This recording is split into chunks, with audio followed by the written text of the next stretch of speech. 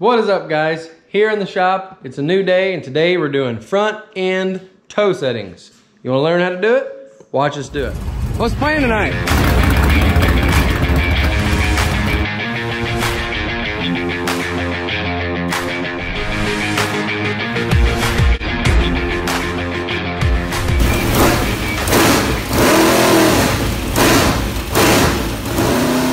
So here's how we're gonna start.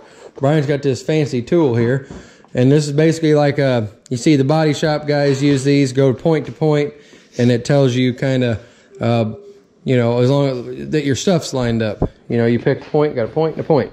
Fancy little slider tool. So what we're gonna do is we're gonna pull a measurement off of this center link here. Grease zerk, which down here, grease zerk to grease zerk.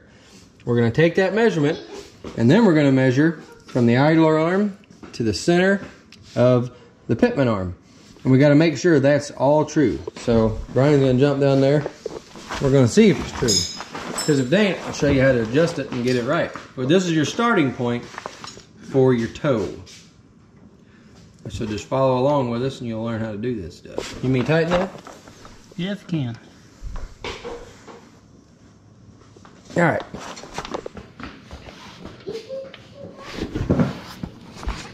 Looks as if we are off. Okay, so I guess this had spacers in it right here. So we're gonna have to take this off and get these, I don't know, I'd call it 3/16 or so worth of spacers, shove this back in because between here and here is too short. And you have, like I said, we need to get the same measurement on both. So let me peel that off and we'll come back and we'll continue the toe setting. Like Captain Insano. Captain Caveman. busy.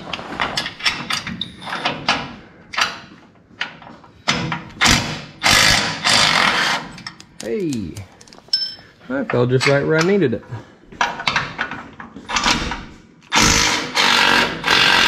Oh, keep it right there. I'll get that off. So see these spacers, just two washers welded together. I don't think we shall need them.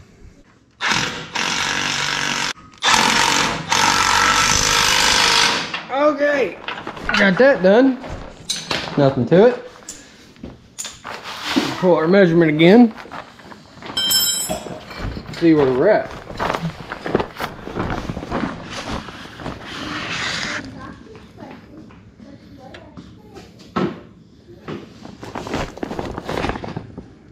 That's center. Pretty much it. Really close. Pull this one again.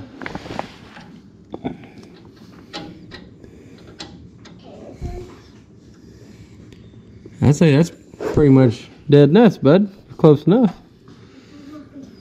Close, we're gonna get it. Okay. Close, you're gonna get it. What he means is he's a retired quality guy. No. He's talking about, what was that, about 5,000s? Fractions. So here's what happens. Okay, say that was off, you know, 1/8 of an inch or something, and this was too narrow still. The only thing you can do then is to zip down the sides of both sides of this idler arm mount, and you'd have to push that back and re-weld it back in. Or if it's grind it in or whatever. Right, whatever you got to do to get this in. Beat it with a hammer if you want to, I guess. Or you could space it out to get it, you know, if it's too wide in here, you know, then you'd be good. So that would be your first step in starting this toe deal. Next thing we're going to do is we're going to exit. We're going to go from here to back here on the center link, and from the steering box or pitman arm to this here grease zerk. Let's check that. Hold you up over here.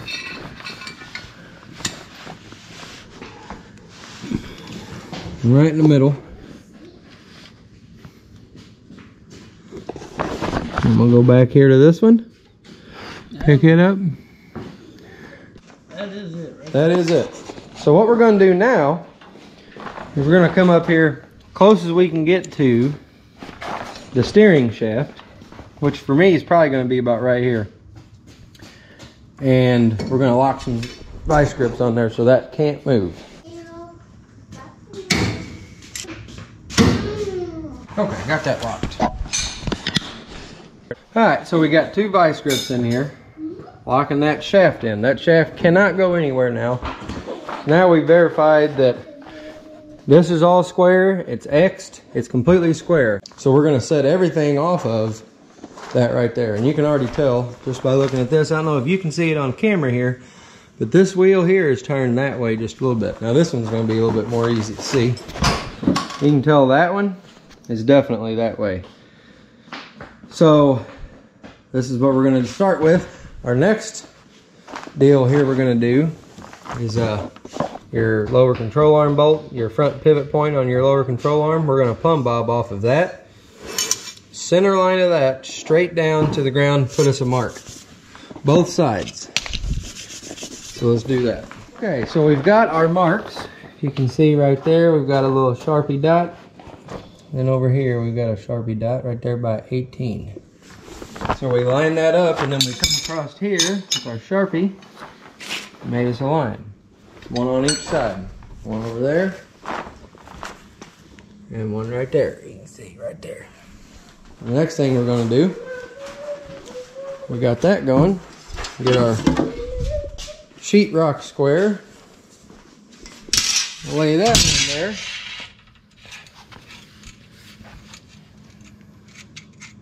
Wherever he likes it. You good? Mm-hmm. And we'll make us a line going through here. And bring it back a little bit and lay it, flip it over. I gotta go the other way. We'll get that lined up. About right there. And we'll come up this way a little bit. We'll come all the way back there. Okay, so now we got that line. We'll do the same over here. Good? Mm-hmm. I'm running out of marking stuff. Put that where he likes it. Now marking fluid. Yep. Out of marking fluid, boys. Hang on a minute, I gotta shake my Sharpie up. Alright. There we go. We got that line going. So now,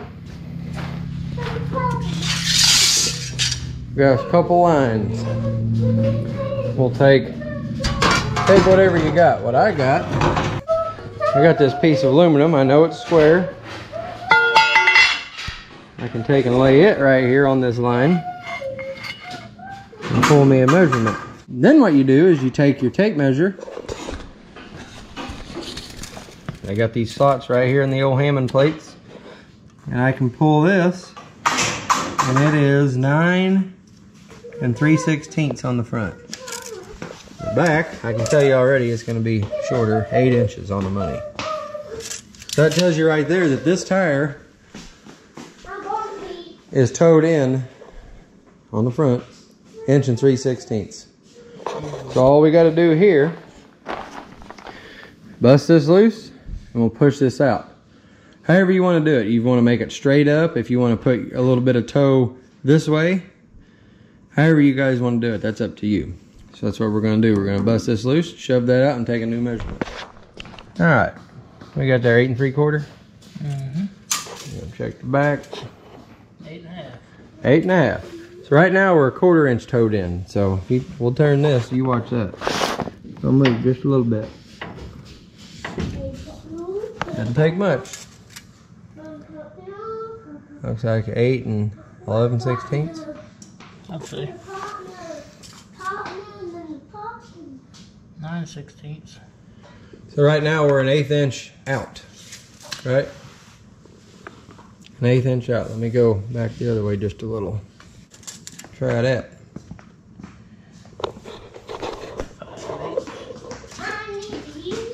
5/8. 5/8. Straight up right there? Yep. Alright. So we got that side. We're putting ours straight up right here. So from here on both front and back, pulling off the Hammond plates, we've got the same measurement. So let's move over to the other side and put our toe out over on that side. What are you trying to say?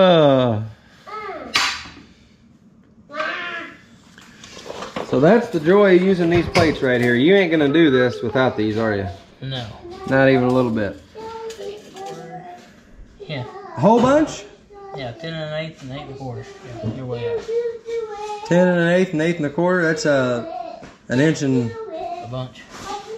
7/8. Towed out an inch and 7/8 here. Yeah, we were a little off, boys. So break this loose.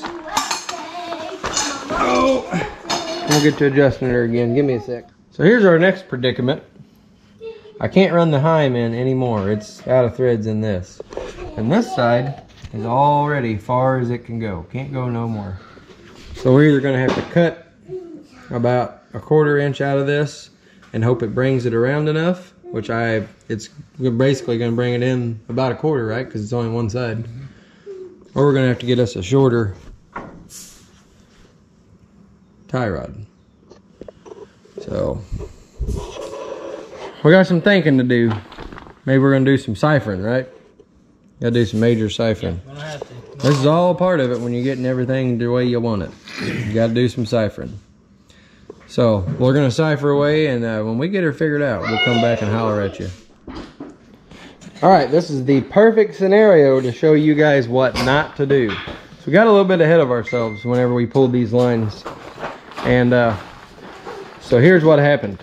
If you can either trust me or you can try to look at this, but this line we drew through here where you got the piece of metal laying there is not straight with the car. All right, it's actually turning in like this versus the actual chassis. And that side over there, what are you doing? Relaxing? Even if I'm relaxing, Yep. I'm gonna race. Yeah, I know. I'm gonna race too. Anyway, so this is a problem on your cars with the stub that's turned. Okay, so we're gonna go off the rear back here, and we're gonna pull us a new measurement and bring the line this way. So there you go. Square stub cars, you can do that, what I just showed you. But with the turn stubs, you can't do that. So we're gonna go back there and get us a new line, and we'll regroup and see what we got. All right, after about a month full of Sundays, wouldn't you say? Or about 3 weeks later? Yep. Yeah. At least 3 weeks. He said at least 3 weeks. That's not really 3 weeks, but many minutes later, we had to figure out how to square this up. So we came up with the best solution for us. And I don't want to ruin you guys on doing something half-assed, so I'm not going to elaborate on it. But anyway, we finally got the front end set up. Okay, so this one here is square with the world against the chassis. And we towed ours out. Our manufacturer says 3/8 of an inch, so this is towed out 3/8 of an inch. And yeah, it didn't really help you out a lot there, but if it weren't for these setup plates, we wouldn't be able to do none of it, because we had to basically square everything off of this setup plate right here and pull from that side. So that's going to do it for just the toe. But just to recap, you square everything up here. Remember our fancy little tool we made? You can use a tape measure. Front of your idler arm to your steering box, the front of it, and then grease zerk on the center link, grease zerk to grease zerk. Make sure they are the same, and then you exit. Go across. You lock your steering shaft down, square it up off the front end off your lower control arm bolts if you have a square stub car. If yours is turned, then you'll have to get a hold of your manufacturer and do it, or get very thoughtful, right, in the process. It's kind of how we did it. But so yeah, I'm kind of leaving you high and dry. I didn't show you exactly how we did it, but I don't want you guys following the same footsteps I did. Either way, get a hold of your chassis manufacturer. He will know where he picks up off center off these. So I hope that helped you a little bit, just enough to get you in trouble maybe. So that will be it for this one. It's going to be a short and sweet one. But we'll do many more videos with these Hammond setup plates. And we also got a couple other things from Mr. Dave himself that are going to help us help you guys maybe. So until next time, Tim and Brian saying keep between the ditches here at the old number 7 garage.